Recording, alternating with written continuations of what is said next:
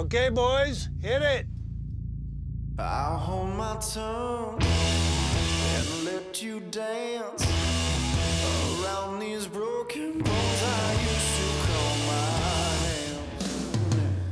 But what if Hey, it worked! I think this is a really nice base. We've got flaked wheat, some rye, and some barley.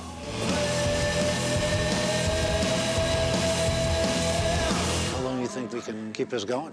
Well, as long as the band can keep playing, hopefully they'll play long enough to brew the beer. So far, so good, and we've got some work going into the kettle now.